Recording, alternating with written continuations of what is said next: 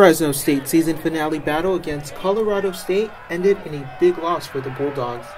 It was senior night at Bulldog Stadium, and after a back-and-forth scoring battle, the Bulldogs fell short 3 points, bringing the total score 34-31.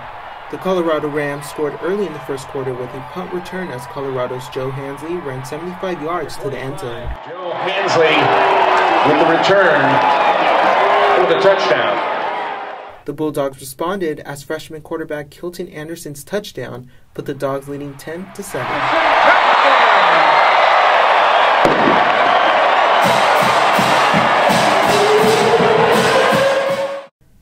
The second quarter was more intense as the Bulldogs scored 2 touchdowns, both by seniors Ejiro Ederaine and Dustin Garrison.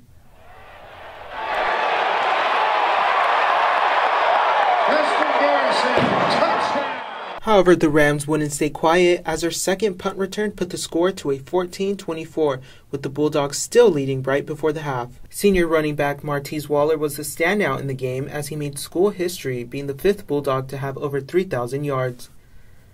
By the fourth quarter, the Bulldogs were up thanks to Waller's 2-yard run touchdown, but not long after, Colorado scored the final touchdown, bringing a loss for the Bulldogs.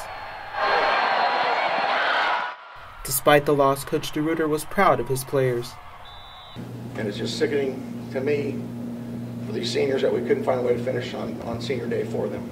But I told them in that locker room to hold their head up, that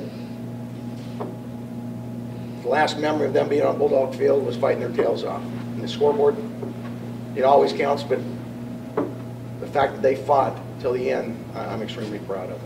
18 seniors, including Ederaine, walked onto that stadium for the last time.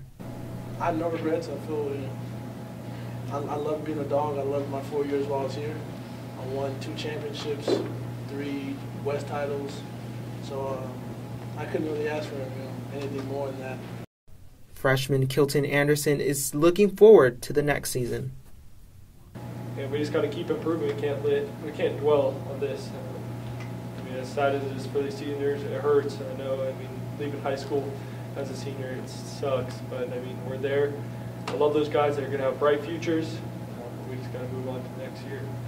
In Fresno, California, Jonathan Roque, the Collegian of Fresno State.